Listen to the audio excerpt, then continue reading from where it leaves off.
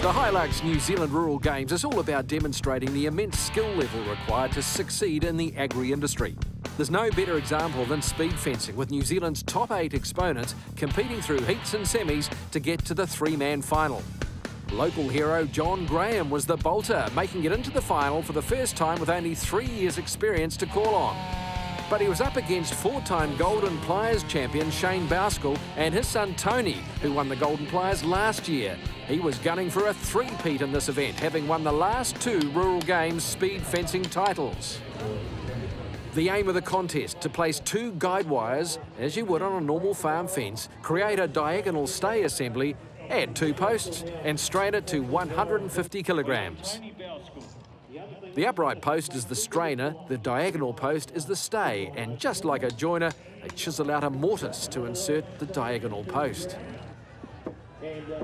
The breast block is a half round dug 50 mils below ground level, and it takes the pressure off the wires on the strainer post.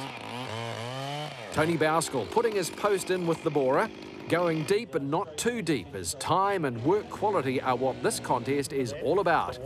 Newcomer John Graham from Ashurst, just out of Palmerston North, unravels the first of his 2 wires and checks his levels, while Shane ties off his guide wire and using his level to measure the distance between top and bottom wires. Speed fencing is both physical and very technical, and John is placing his breast block, which takes the pressure off the wires. Staples are hammered in on an angle to reduce the wind chatter. Out in front, the defending champ Tony Bouskell is making good time and already tying off his bottom wire,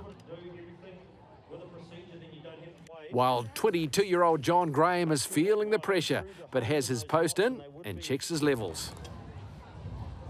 A final check that the strain is at the required 150 kilograms. Returning the tools to base, and a quick tidy up to earn those extra quality points. And the defending champion Tony Bouskell is across the line first. As well as the speed fencing, the sharpshooters had a battoning competition using the cordless fencing stapler, one of the latest and greatest time savers in the profession. In here there's a gas cell, there's a battery.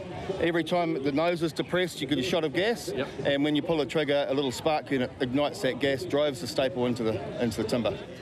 It's one of those tools on the fence line where speed is money, and the faster you can do a job, the quicker you are to get paid. So these tools are certainly the contractor's choice. Hawke's Bay's Tony Bouskell makes it a three-peat, his 3rd Hilux New Zealand Rural Games Speed Fencing Championship on the trot. His father Shane now getting used to being runner-up to his son, and John Graham in his first final in 3rd place. Well, we're here with the Bouskell family, Shane and Tony. Tony's just taken out the speed fencing. Shane, what's it like competing against your son? Oh, I think any father's pretty proud to compete with their son, mate, the family thing. And he's definitely got youth on his side, mate. He smoked along there and cleaned me up by about 3 minutes, so might be a bit more, but it's bloody good, mate. Eh? What's it like competing against the old man? Oh, it's bloody good, mate. Yeah? Yeah, it's, not many people get to do that sort of thing with the old man in it. So. And did you sort of learn by simply watching through the years, or? Yeah, pretty much grew up just watching the old man fence all the time and decided I'll give it a go, and here we are.